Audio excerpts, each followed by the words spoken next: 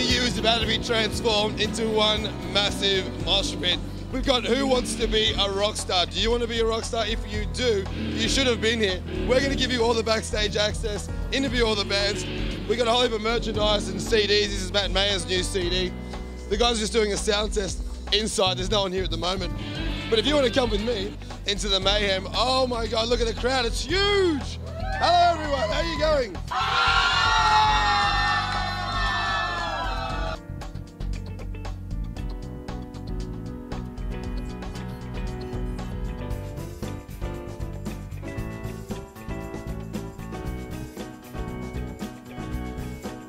You can show me some dance moves from Kuwait, okay?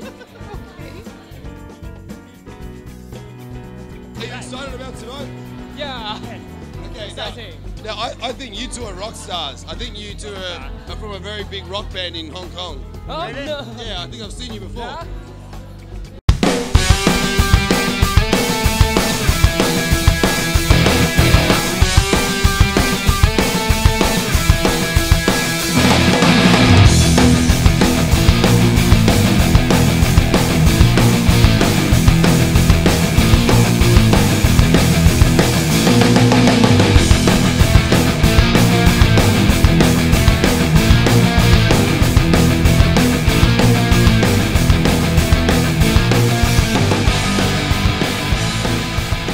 Well, a few of your friends are down there in the crowd. They're going absolutely ballistic. Must be good to play in front of like your home crowd, yeah? Yeah, it's so good. I mean, it's just so special having everybody that you know here supporting us.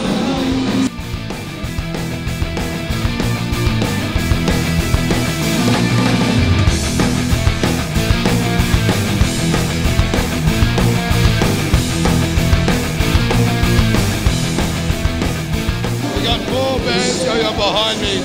These guys really had a few, let's just say, excited fans. Also like on stage. They're all really happy. So We got a little sticks here. Can you give us some?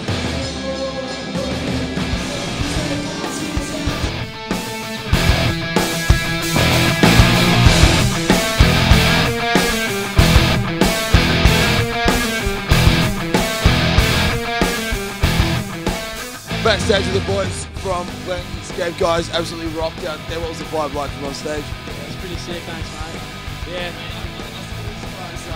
I saw these guys going nuts, and I thought, who are these guys? So tell us a little bit about the band, where you guys are from. I hear you got an EP out soon. Yeah, well, we're from Furniture Gully. We just sort of like around town a bit. Yeah, we go to St. Joe's.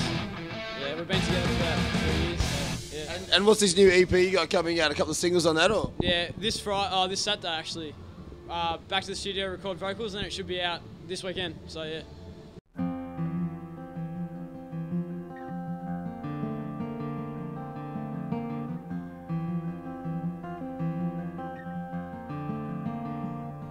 You guys have just arrived from the States. Tell us a little bit about your involvement in World Youth Day. You've been to previous World Youth Day events as well?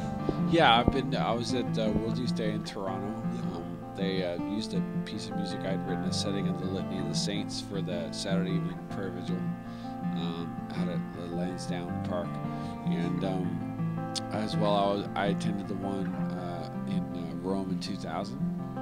And there's a youth ministry program I do a lot of work with called Life Teen. We did an event at the Spanish Steps in Rome in 2000. So we've been sort of kind of all, been to World Youth Day on different kind of aspects. But this is our first time really as a band and as a ministry getting to be part of World Youth Day. So we're super excited about it.